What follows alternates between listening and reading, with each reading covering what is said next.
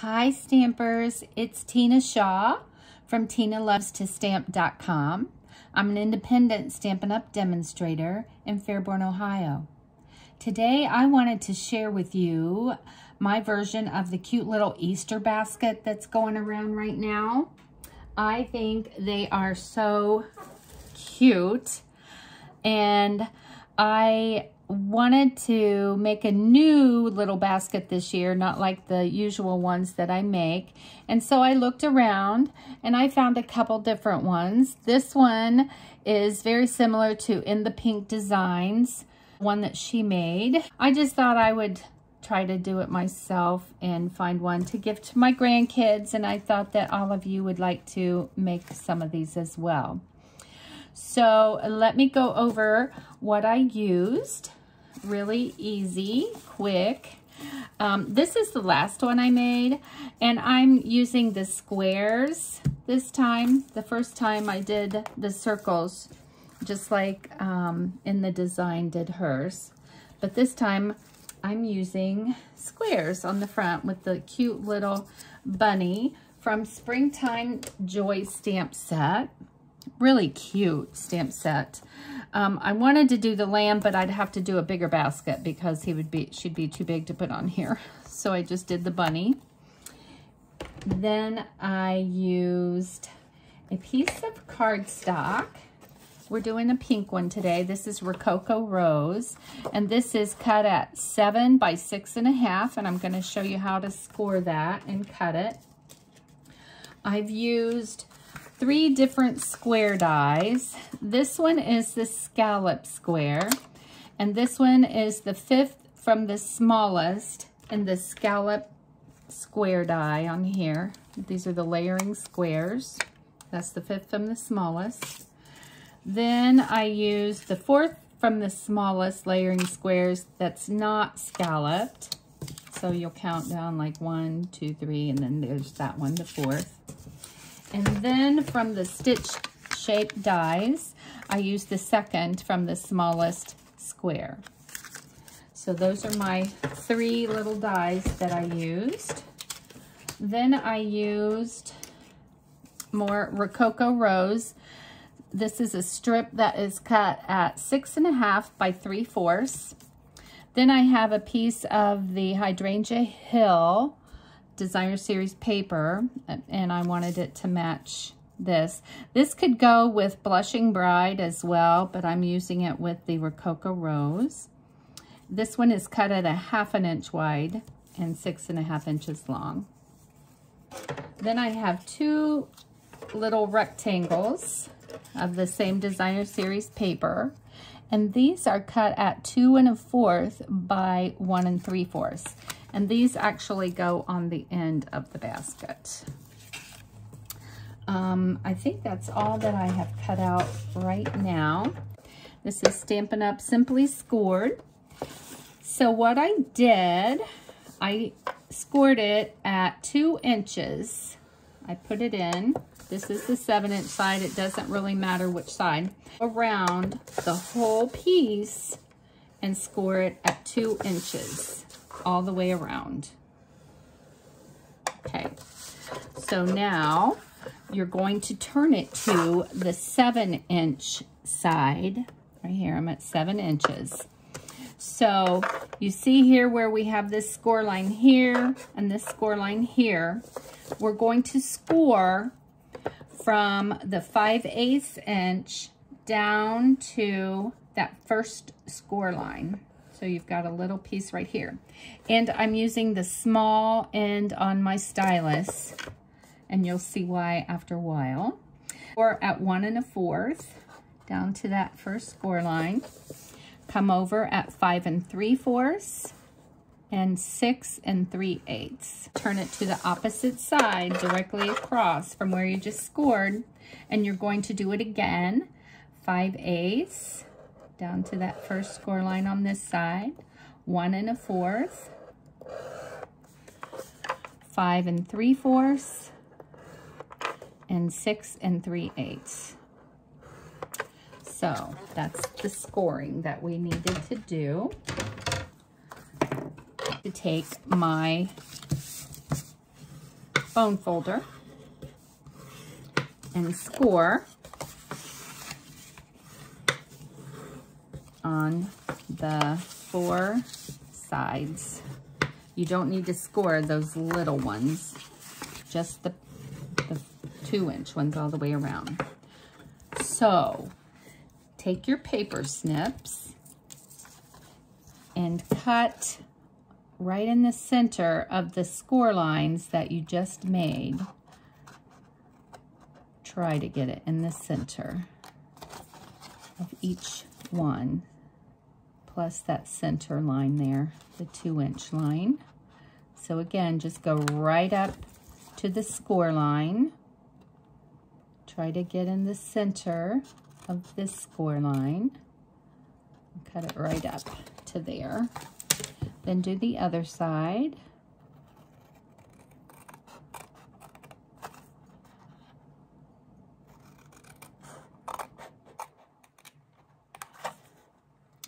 There's one more on this side. Then flip it over to the opposite side and do the same thing.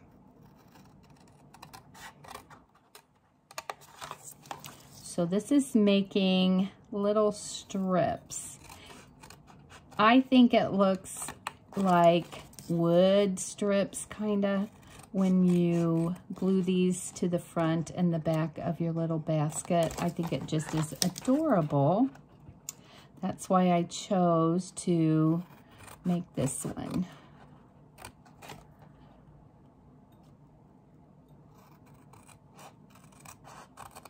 One more.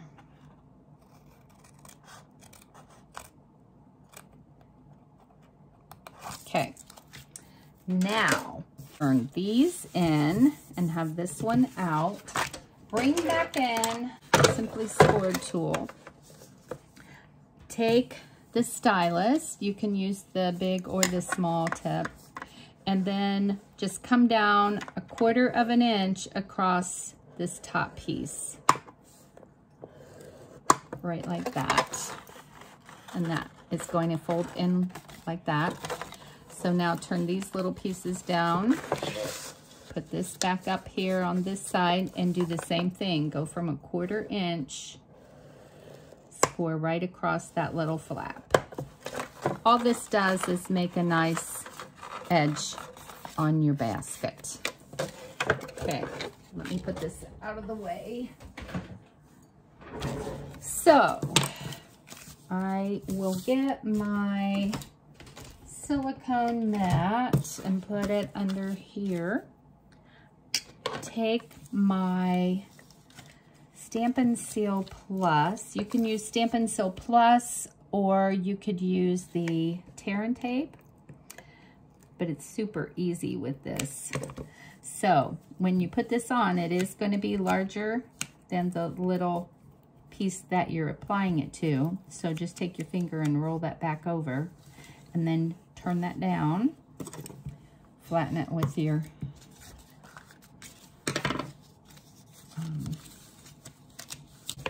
do the same thing again.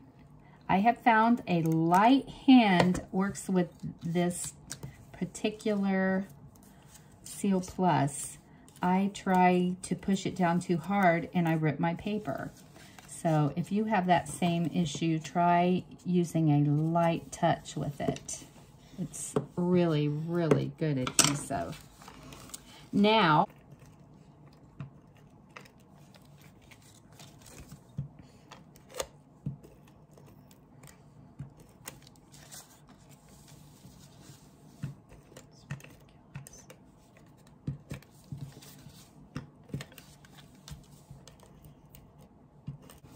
now that I have all that on there, take this, put it in the center about 1/4 of an inch from the top, then take the other side and do the same thing. Take your second piece and allow about 1/4 of an inch here. Put the other side. and then your two little top pieces, almost make it straight across. Isn't that cute? Now turn it over and attach the other side the same way. Put this until it's about 1/4 of an inch from the top of the basket. Lay the other side over top, and then about 1/4 of an inch distance here and here. It just makes a real cute little pattern. And then your top piece. Isn't that adorable? So you've just made your little basket. I think that's so cute. Now, let's bring it back, and put some, let's just use glue on this one because it's small. And attach this to our cardstock.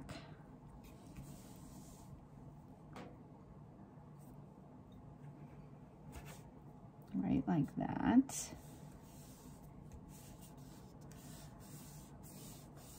Now we will put a little bit of glue at the end of each side of our handle. And before I put this on, I want to bend it just a little bit with my bone folder, just so it will bend, curve like a handle. There we go. Okay. So put this tucked down inside between the basket inside and those little panels that you just glued.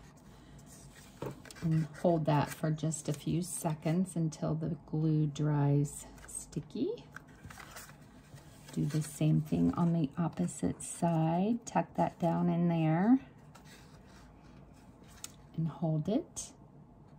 And now we have our handle on. Next, let's apply glue side, and then put it right on this side, right like that. Just give it a little rub. How cute. Take the other piece and do the same thing.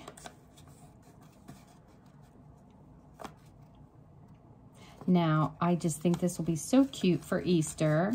I have my grandchildren and my kids' gifts already bought, but I thought this would be cute just to add some maybe jelly beans or Reese peanut butter egg or something yummy like that. Or maybe some money. Some cash, always, they like that. I'm just sticking this in here a little bit. Let's take these two white stitched squares and the cute little bunny stamp. You could actually stamp this before you cut it out if you want to. I guess I'll just use my mat because I don't know where I put my other one. Okay, so just put these on here, ink this up, and just stamp it on there. Hold it. Cute. And then do it again.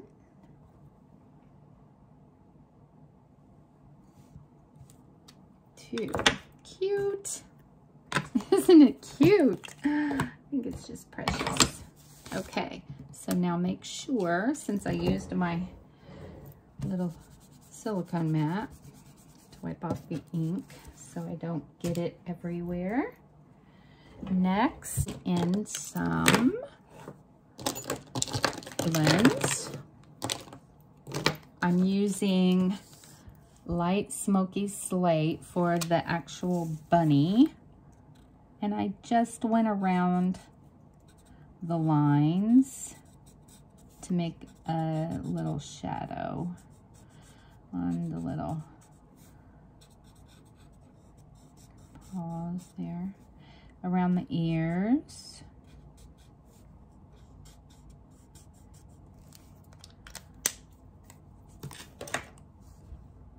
Next, I used light petal pink for the cheeks and inside of the ears. And the nose a bit. Just a little color.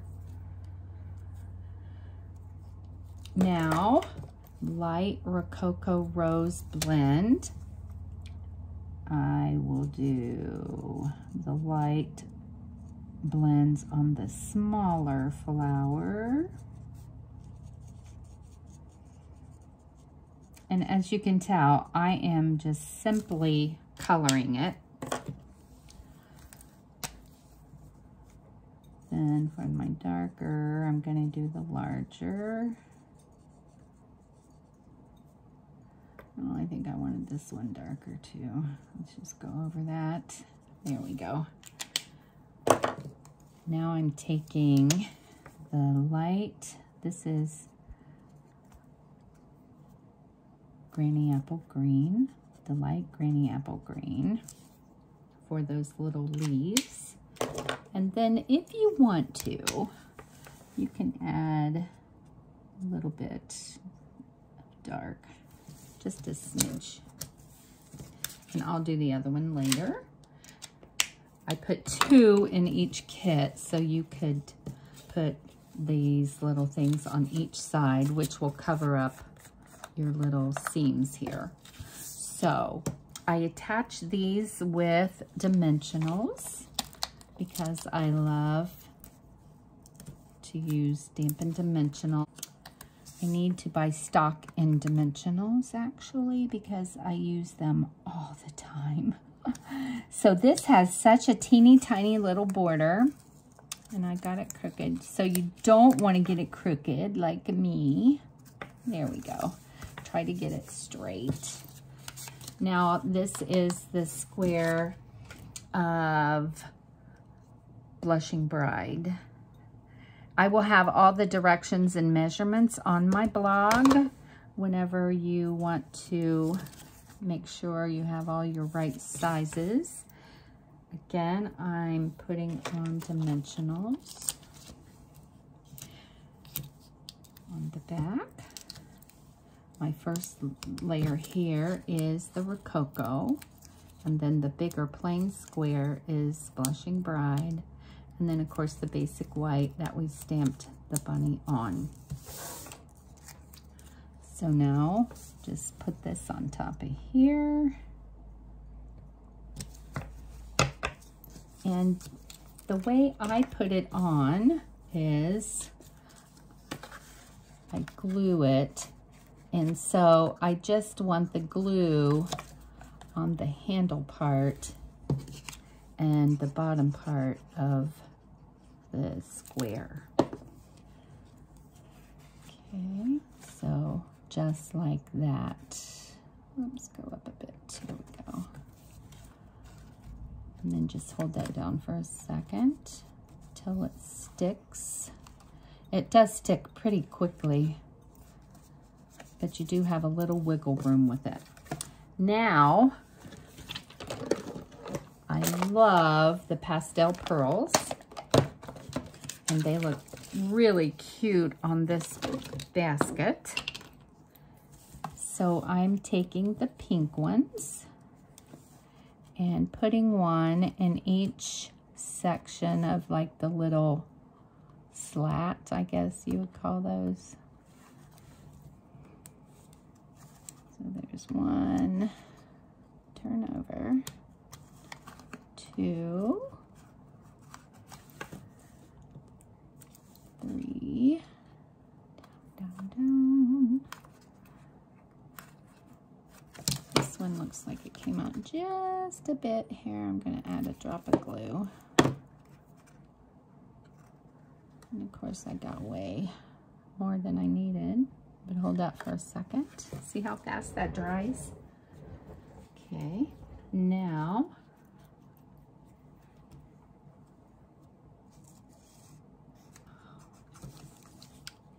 and do the other side of the front. But actually both sides will look the same when you're finished. I'm just doing the one side just so it doesn't take up so much time to do the video. I always try to make my videos short and they always end up longer. I don't know why. I'm slow. Okay, so there, isn't that absolutely the cutest thing? I thought was adorable. So that is my little Easter basket that I wanted to share with you today. Here's the Rococo, the old olive. This one is in Seaside Spray. One last thing you could do is to add ribbon. I didn't do it on this one, I did on the others. So I just took the polka dot tool, the white, just tie it on here and tie a little bow. But I just think it's so cute. So there it is, and then you just even out your bow and trim off if you need to trim off.